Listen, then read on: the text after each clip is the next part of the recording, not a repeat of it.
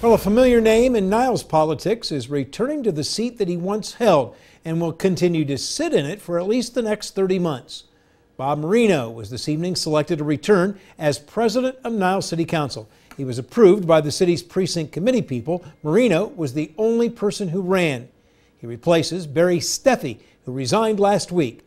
Marino will also be the Democratic nominee on the November ballot, where he is unopposed. Marino held the president's job for 10 years before deciding not to run in 2017.